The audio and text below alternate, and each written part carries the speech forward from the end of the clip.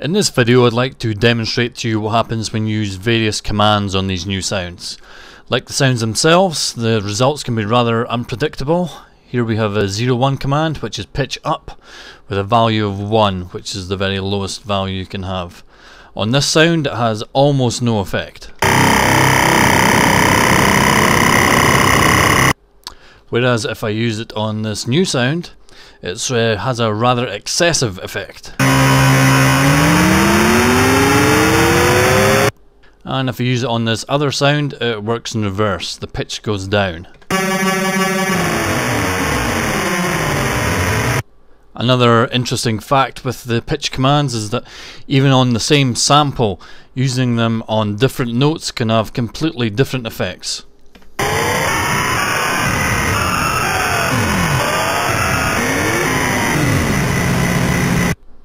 I've used this strange behaviour on the music to create some variance within the riffs, make them more interesting, and use the more excessive values to create some interesting transitions. Here's a rather strange sound which goes up and down in pitch, yet doesn't really conform to the normal standards.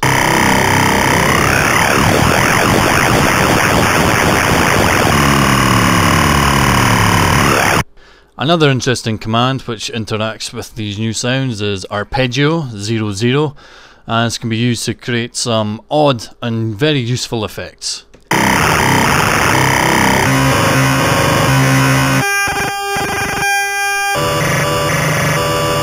The final command here is 0-4, which is the volume slicer. It still functions exactly as it should do, even on these new sounds. But given their old school nature, it comes in rather handy when combined with the other effects.